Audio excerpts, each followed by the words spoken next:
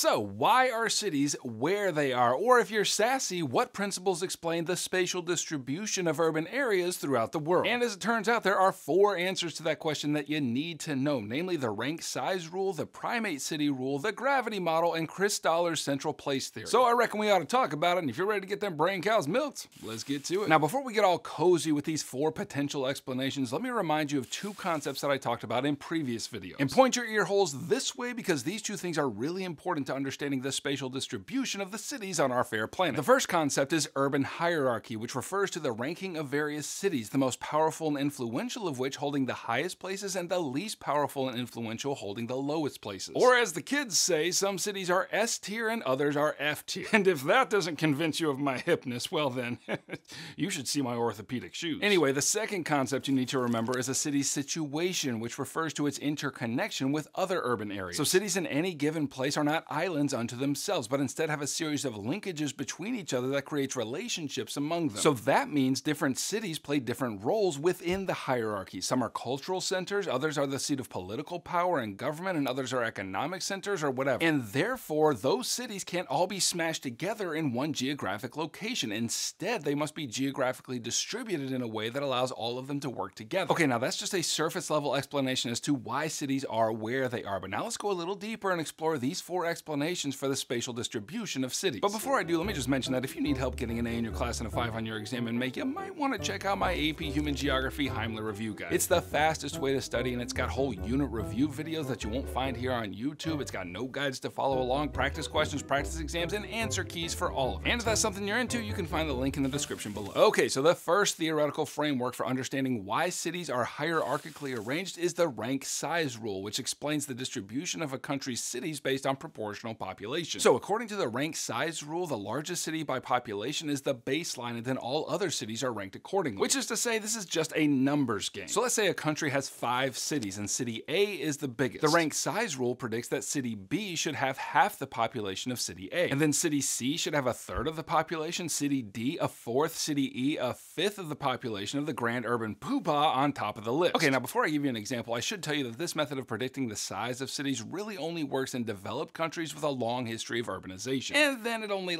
kind of works. Regardless, the United States is a pretty good example of the rank size rule. So the largest city is New York City with a population of about 8.6 million. So if this rule holds, we should expect the next largest city to be about half as populous. And look at that, Los Angeles is the second largest city with about 4 million people. And then Chicago has a population of 2.6 million, which, wouldn't you know it, is about 1/3 as populous as New York City. But here's where I tell you that after Chicago, the rule starts breaking down, because next here comes Houston, Texas, and their population is almost the same as Chicago. So maybe it's less of a rank size rule and more of a rank size suggestion. And big emphasis on suggestion, because like I said, this rule only kind of works in developed countries, among whom Germany's cities probably follow the rank size rule the closest. But in developing countries, the spatial distribution of their cities doesn't even come close to rank size guidelines. So now let me tell you about another rule. Yes, it's the Primate City Rule, which explains urban hierarchy in a country whose biggest city is disproportionately large, which is known as a primate city. And I know some of you are disappointed because you thought I was going to tell you about a city full of apes, but alas,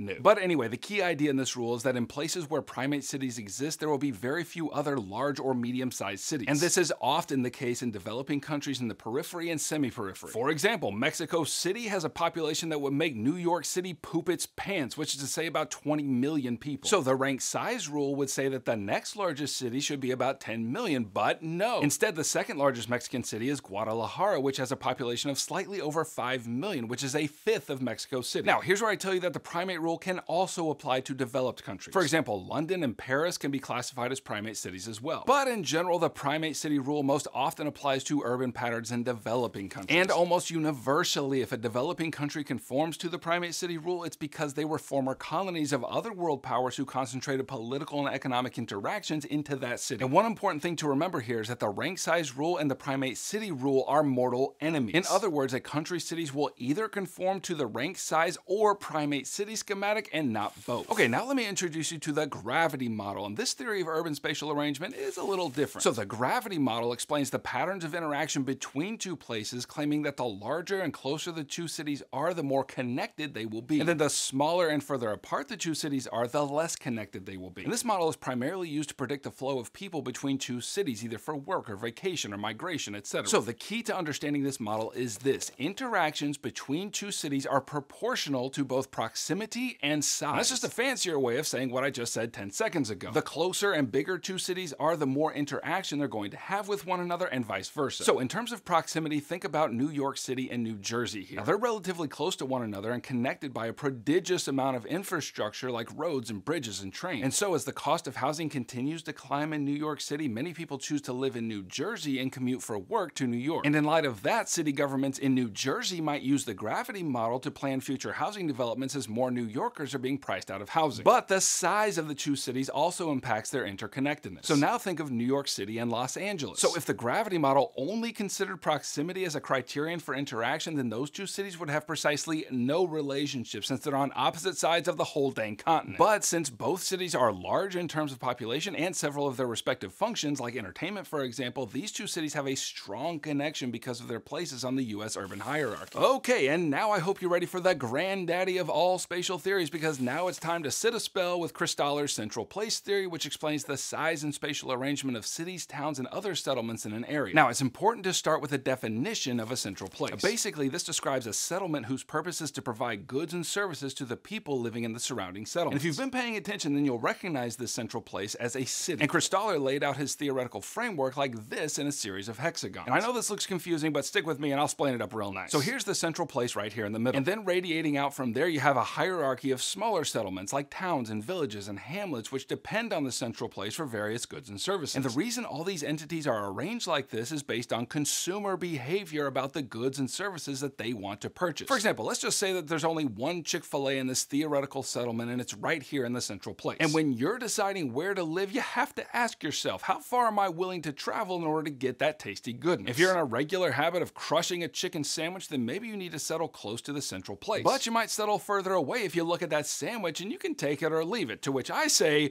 you monster. So that example hints at two controlling principles in Christaller's theory. First, threshold, which describes the number of people needed to support a good or service. I mean, have you ever wondered why sports stadiums or entertainment arenas are built in cities and not way out in the country? It's because the threshold for those kinds of venues is very high, and so they need to be in proximity to the greatest number of people. And then the second related concept is range, which refers to the distance people are willing to travel to spend money on a good or service. So you might be willing to travel a decent distance to go see a concert in a big stadium, but if you live 25 miles from the nearest Chick-fil-A, then it's going to cost you more in gas than the actual sandwich. Worth it! Anyway, that means that by Christaller's reckoning, low-order goods and services, which include common items like groceries or clothing, have a low range and threshold. These are low-cost items for which it doesn't make a lot of sense to travel a great distance to obtain. On the other hand, high-order goods and services, which include specialty or luxury items like airports or sports arenas or highly specialized neurosurgeons, have a high range and threshold. In other words, people are willing to travel farther in order to purchase these things because they're so specialized that you just can't get them anywhere. Okay, so pulling it all together, according to central place theory, smaller settlements offer a range of low-order goods and services since people are less willing to travel to obtain them. And then large cities specialize in high-order goods because they have the minimum threshold to support those goods and services, and because of their uniqueness, people are willing to travel to obtain them. And that's why this hierarchy of settlements and their accompanying spatial arrangement looks like this. But you're going to need to remember that just like any other model, this one also has limitations when applying it to the real world. For example, Christaller's theory makes similar assumptions about spatial arrangement that we saw in von Thunen's model, namely flat land with no physical barriers or political boundaries. Also, Christaller assumes that settlements are arranged this way primarily as a result of people's economic decisions, like how far they are willing to travel for goods and services. But that doesn't take into account the fact that cities can serve other functions besides economics, functions like administration or nodes of government, like say Washington, D.C. In those cases, the patterns of settlement have very little to do with economics and more to do with other functions necessary to the city's thriving. But really, the biggest limitation of Christaller's theory is the development of transportation technology that messes this model models crap up entirely. Like, because today cars are almost universal in many places, people can travel farther and faster to do the things that they want or to buy the things that they want. Or to put an even finer point on it, with the rise of the internet, you don't even have to leave your couch to purchase consumer goods or to watch sports on TV. So I guess Christaller can just go cry in a bag of broken dreams. Okay, click here to keep reviewing for Unit 6, and click here to grab my AP Human Geography Heimler Review Guide, which has everything you need to get an A in your class and a 5 on your exam in May. Thanks for coming around, and I'll catch you on the flip-flop.